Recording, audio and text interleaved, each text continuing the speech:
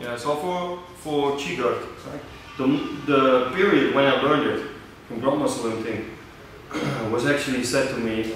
I did not learn it by Grandmaster Yip-Man. So according to him, Grandmaster Yip-Man did not teach any Gerk.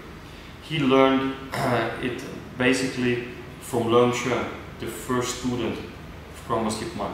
So it was actually a project developed by Chun, and Grandmaster Ting took it and developed it further. But Grandmaster Yip-Man was not teaching Gerk. But anyway, this would be the beginning position. Later you can mix it in your Chi Sao or in your Guo Sao. But basic beginning.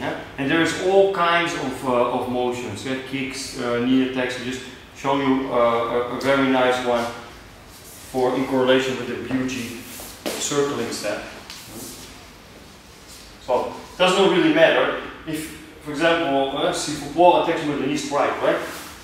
Just do the bomb Gerk, time Gerk, can kick him now, or I just step in on his instep, push it, make with my left leg, step, and now